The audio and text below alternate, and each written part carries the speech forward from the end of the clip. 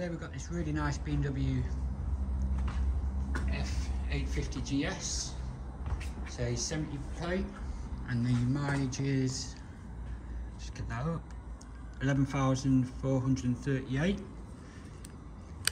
This is the 40 years anniversary edition.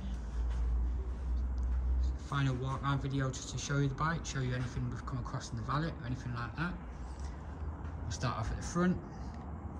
It's got nice clear original screen on there with the added blade. There is a couple of marks on there just where it's been cleaned in the past, a couple of little swirl marks. It's quite hard to pick up on the camera, but all in nice condition. All the headlights nice with the headlight guard. Come down to the bake, again all really nice. I've also got the spotlights. All the fork legs are nice, as is the mudguard. Front wheels in nice condition, as is all the radiator. All the headers are nice. You've also got a little extender there on the mudguard. The panel on the right, it's all nice. I've also got the crash protection bars in there. Or the engine casing on the right hand side, all in really nice condition. I've also got the bigger brake lever, brake pedal. All the rear subframe's nice. Original exhaust. Got these centre stands as well. All the swing arms nice. This is the rear wheel.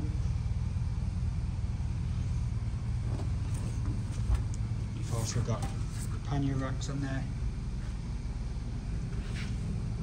Little panniers. The rear of the bike, again, all nice and original. All underneath, all in nice condition. This is the suspension. Chain and sprockets in good condition. All around the left hand side. All the engine casing's really nice this side. Does have the BMW shift assist. That's up and down. I've also got a bigger foot on the side stand. The panels on the left hand side are all nice. Again, with that crash protection wrapping right round.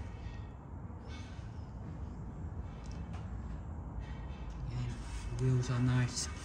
Wheels do have the normal little bit of staining on the gold in places, but overall really nice and tidy. Coming up to the top, we've got aftermarket bark busters, but in the matching yellow to keep the theme the same on both sides. Both really nice. To the rear, at the top you've got to give you top box plate. Again, just the odd little mark on there on the seat. Again, it's nice. The yellow's faded just a little bit, but not massively. It's been really fussy. General conditions nice. Coming up the tank. Got the tank protector on there. Or on the left hand side's all nice. As is the right.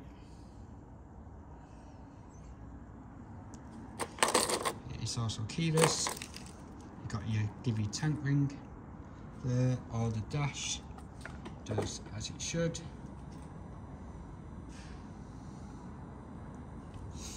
You've also got the added little sunshade on there. All the controls are nice. Really nice clean example. If you'd like to know any more about the bike or would like to come view the bike, it's at Ryder Motorcycles, Castle Road, Sittingbourne.